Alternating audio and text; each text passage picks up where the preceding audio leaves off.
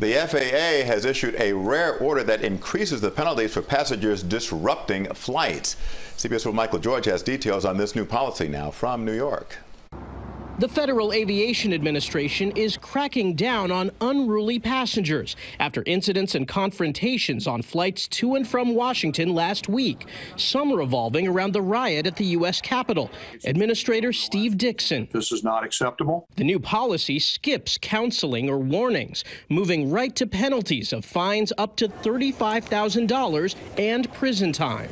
I just want to make sure that we're doing everything that we can to ensure the continued safety of the aviation system. It's a stance that's getting approval from industry groups like Airlines for America, which tweeted, "We welcome the FAA order to implement a more stringent policy regarding unruly passenger behavior."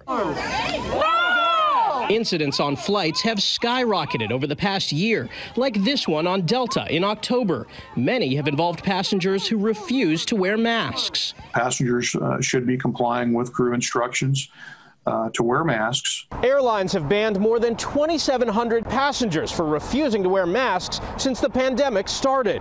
In the wake of last week's attack, American Airlines announced it has suspended alcoholic beverage service on flights to and from Washington from January 16th through the 21st, increased staff at D.C. area airports, and revised pre-departure announcements to emphasize crew member instructions about mandatory face coverings. The new FAA policy extends through March 30th.